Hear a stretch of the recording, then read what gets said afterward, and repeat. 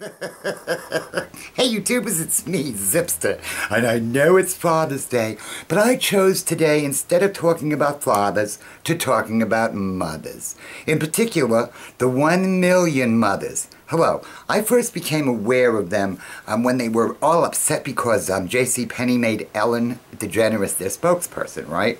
I'm like, who are these ladies? And I mean, Ellen DeGeneres, you know, so she's a lesbian. She's like the most harmless, sweetest, funniest thing there is. Then I'm thinking, okay, what could make them so upset? Is it because she's a lesbian? Or is it because they're afraid that JCPenney is sending the wrong message to their daughters, you know, having them think they can grow up and be a talk show host? I just didn't get it. But I'm like, they must be a bunch of fanatic nuts. So I looked them up online. Oh my God, you gotta check out their webpage, 1millionmoms.com. These people are crazy. The next thing I became aware of was there was a big kerfuffle because The Gap had this ad with two guys inside this really big, one big t-shirt, and it said, "Be one" on the ad. That was the slogan. I'm like, now they're met with, well, of course, it's another homosexual message. You know, they're afraid that we're going to make all their sons go out looking for extra large t-shirts so they could squeeze in it with some other guy. Whatever.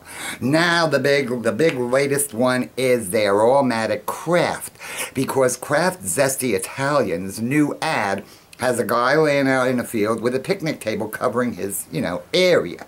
And they're saying it's disgusting. And I'm thinking to myself, my God, if you go to the beach, some of the banana hammocks guys wear to the beach, you see more at the beach than you see in this ad. So I'm going through their website and I'm trying to figure out why it is that they're so pissed off and who are they pissed off at. Here is a list of some of the people they want us to boycott.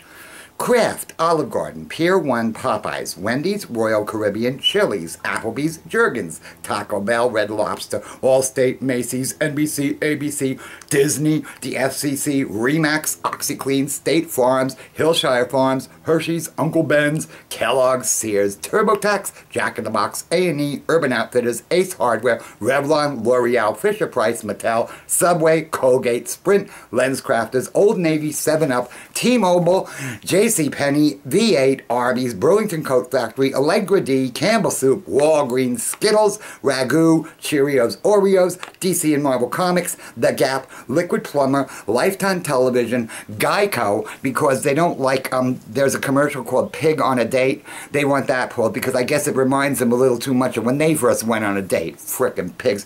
And Kmart because they don't like the ship your pants ad.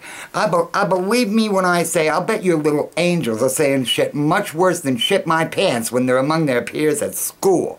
Anyway, I think it would be a lot better if these women just made a list of places we can shop. You know, I mean, it's getting pretty ridiculous out there. What these women need to do is they need to find the 1 million men and maybe get screwed so they can get that big stick out their asses. Okay, listen, to all you fathers out there, happy Father's Day. And if you're one of the million moms, gee, sorry if I offended you. Not. Thank you.